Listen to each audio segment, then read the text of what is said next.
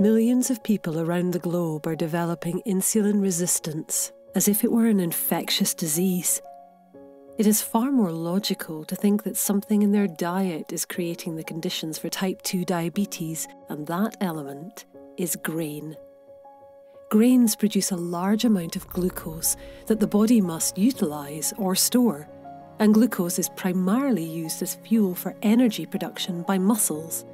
If the blood is full of glucose, the most likely reason would either be that muscles are not working as much as before, or the muscles are using an alternate fuel for their energy production.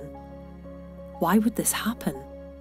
The overconsumption of grains leads to filling your body with an excess of glucose.